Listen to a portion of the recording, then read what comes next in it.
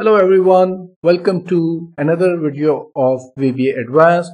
In this video, we are going to talk about how to select a printer and how to keep an eye, which is the default printer. So let's get started. Bismillah ar-Rahman ar-Rahim. So these are the commands that are going to help us today. The first one is Application.ActivePrinter. Then we will talk about InStr.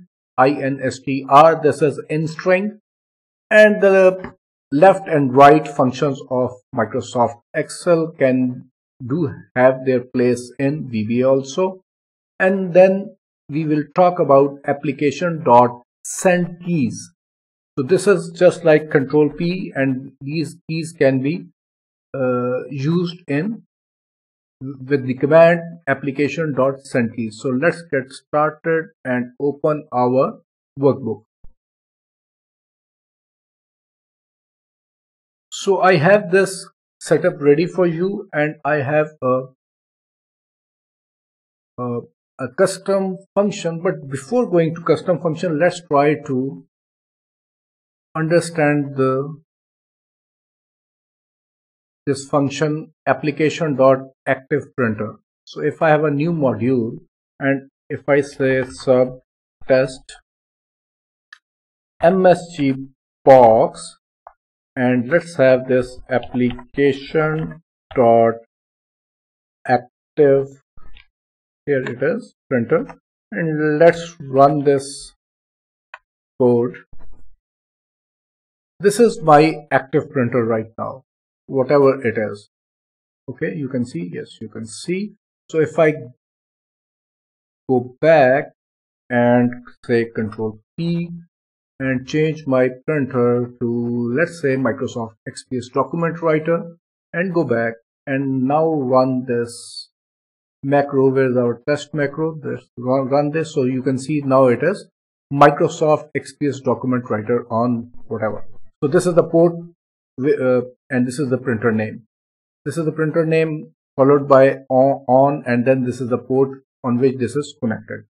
So many times what we need to do is we want to see, before sending a print to macros, what is our default printer right now. So this command will help us to know what is the default printer. So if we go back to module 1, and you can see this is the function I have created, vDefPrntr, nothing fancy. Application.Volatile, calculate every time sheet calculates. Okay, this is Application.ActivePrinter as I used in the macro. This is saved in a variable vActivPtr, and then I have used InStr. So let's try to understand what is this InStr.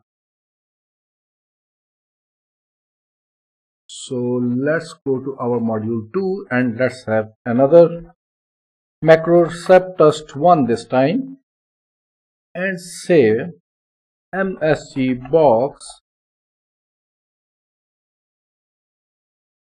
InStr,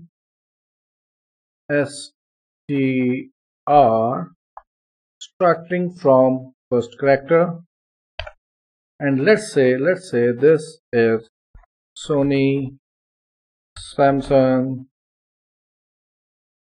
Apple, and what I want to search, and this is because this is string, this has to be in inverted commas. So if I say find me Apple, so if I run this, there is an error. And what is that? We are missing a bracket. Okay, good to go. Let's run this. So you can see the answer is 14. What is this 14? 1, 2, 3, 4, 5, 6, 7, 8, 9, 10, 11, 12, 13, 14.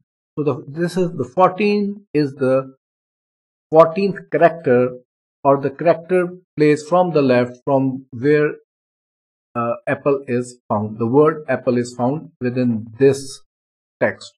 All right. So InStr is just like a find function of Microsoft Excel. It will find a text within a text and let you know the location of the character location, the first character location of that text.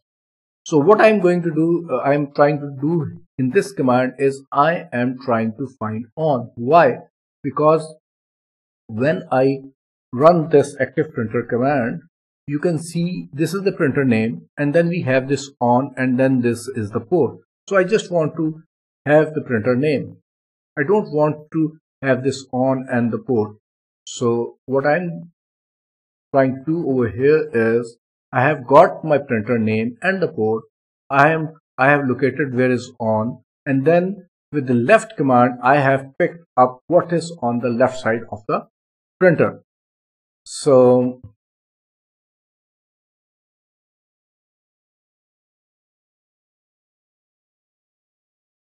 and if I look at the second command, so the left is picking on from the left side of the on and from the right. So if I want to have maximum 31 characters, let's ignore this line, and then we know that the function name has to come once on the left side of the is equal sign so that it can store a value.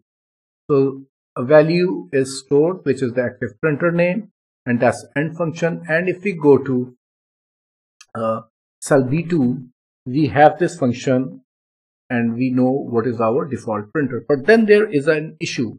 If I go and change my printers, so let's say OneNote and go back, still we have this old value.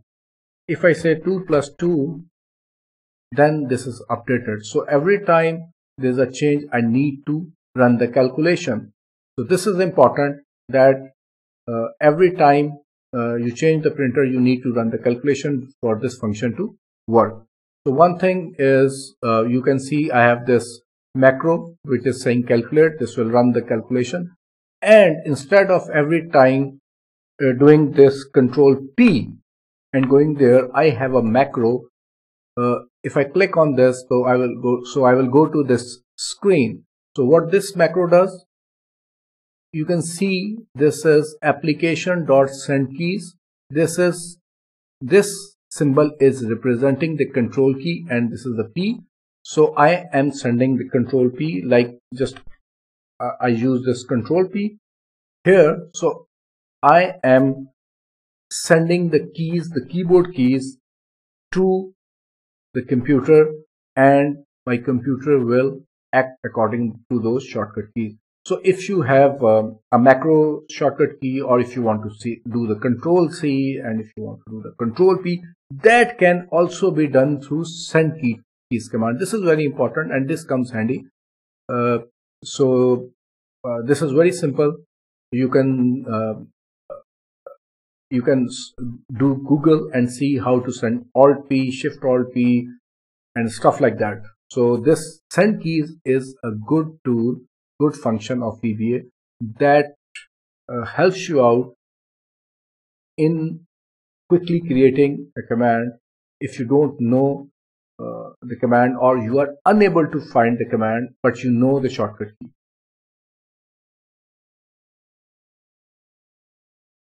So this was a quick video on the printer, on how to change the default printer and how to know what is your default printer. I hope this will be helpful, and if you like the tips, think about giving this video a thumbs up.